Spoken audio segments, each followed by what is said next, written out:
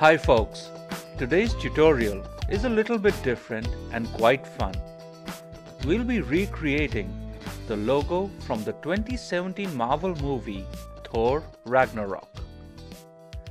Let's take a look at the movie logo.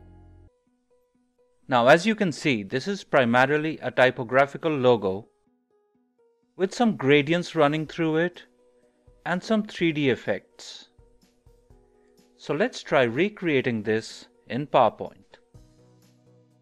Let's open a new slide and go to Format Background, and let's change the background to black. Let's click on Apply to All, so all our slides come out black. And let's bring in this logo over here as a reference and crop it so only Thor is visible.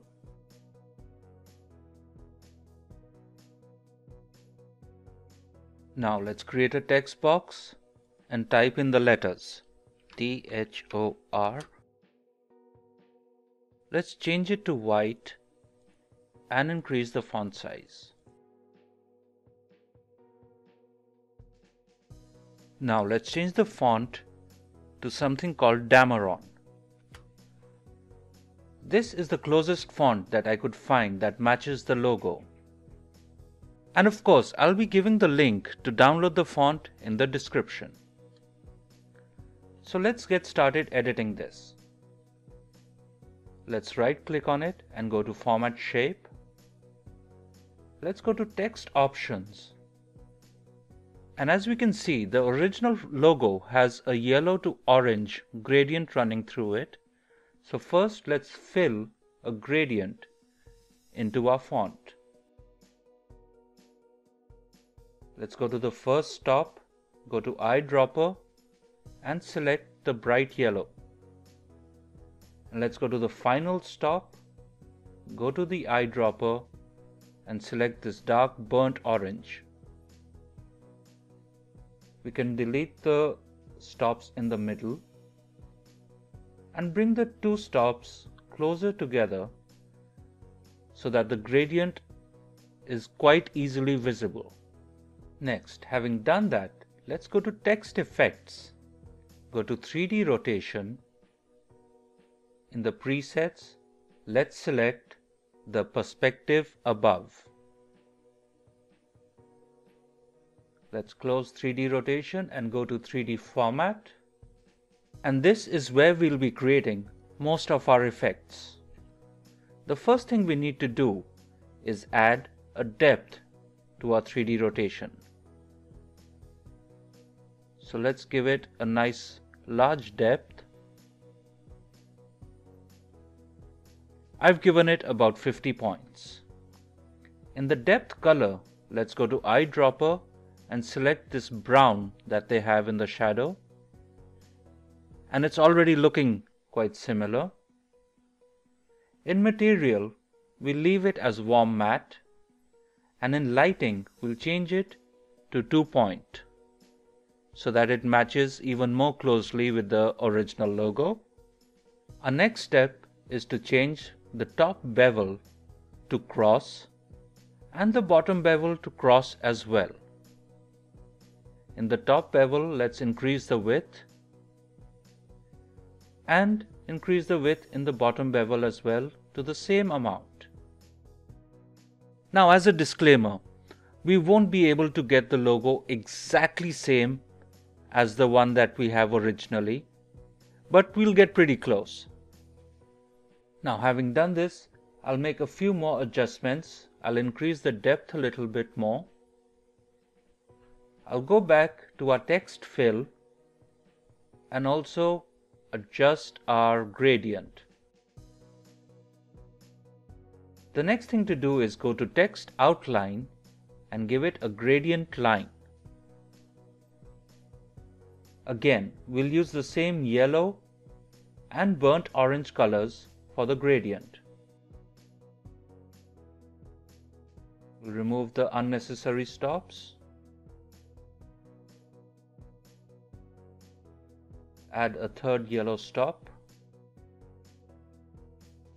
Let's change the direction and angle. And finally, let's increase the width of our outline.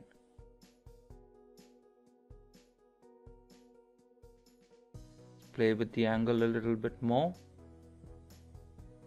There we go.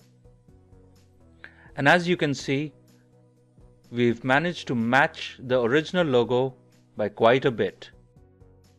Now let's create the second part of this. Let's open a new slide and recrop our image to reveal the Ragnarok part of it.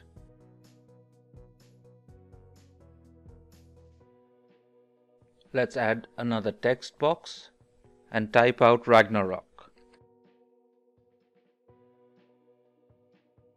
Change the font to white and increase its size.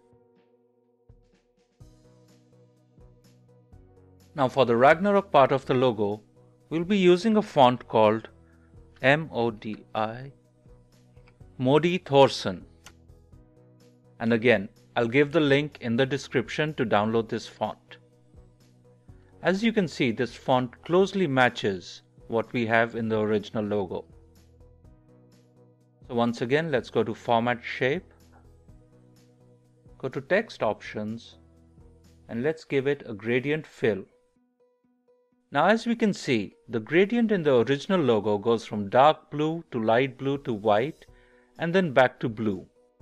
So we'll follow the similar pattern. Let's go to eyedropper, fill in the dark blue. Then on the next stop, let's fill in the lighter blue. The third stop will be white, and we'll add another stop with the light blue once again. Now let's adjust these stops so the white is approximately in the middle, and bring the dark a little further down.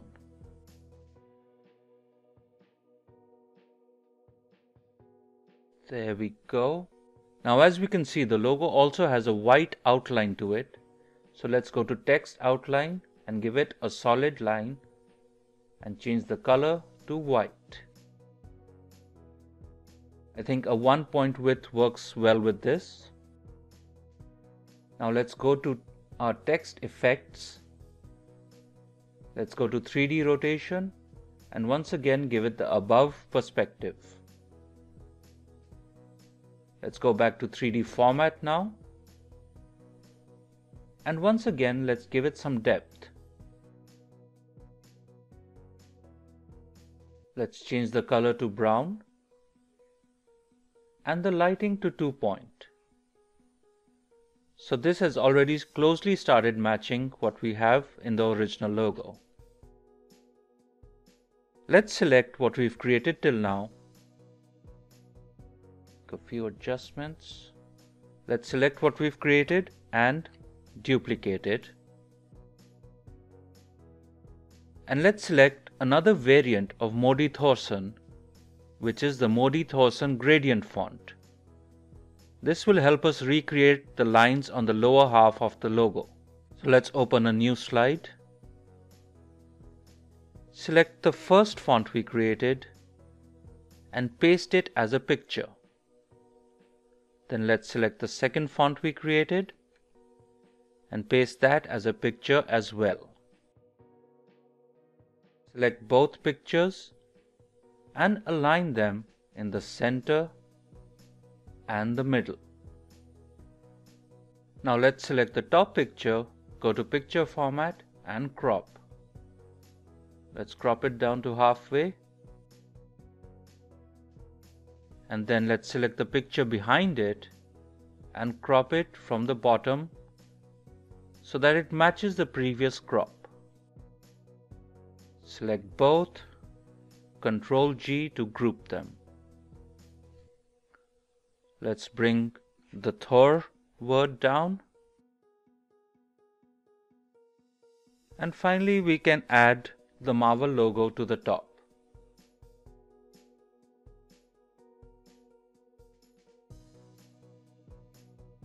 Let's select everything, align to center. And let's take a look. And I think that looks pretty good.